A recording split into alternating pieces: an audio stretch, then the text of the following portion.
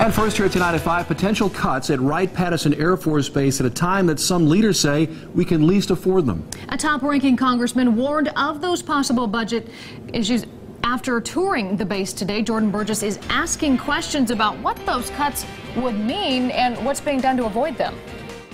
One congressman says nobody wants to see the cuts happen, but at this point, nobody can agree on what to do to prevent them from taking place.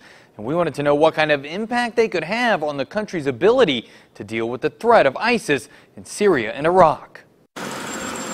A top-ranking congressman with concerns about what the future may hold for Wright-Patterson Air Force Base. If something isn't done to get rid of sequestration next year, it will be horrific for our military budget. Chairman of the Armed Services Committee, Congressman Buck McKeon, made those comments after a tour of the National Air and Space Intelligence Center, or NASIC, hosted by Congressman Mike Turner.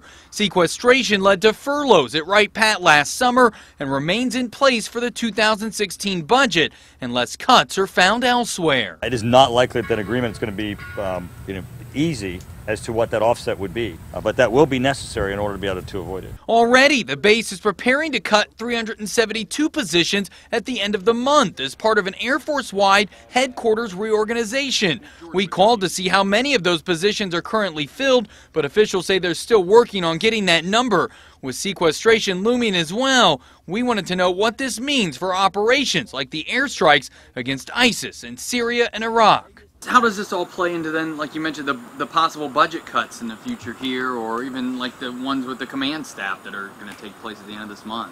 I think I mentioned that you can't keep asking the military to do more while you're taking away their ability to do more. McKeon says his talks with Middle Eastern leaders indicate that ISIS is a threat even here in the U.S. They all pointed out to me that the ocean won't protect you this time.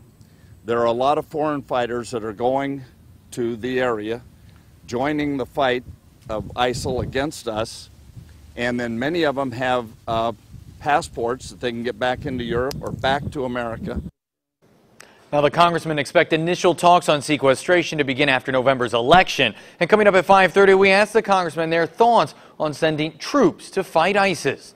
Jordan Burgess, 2 News, working for you.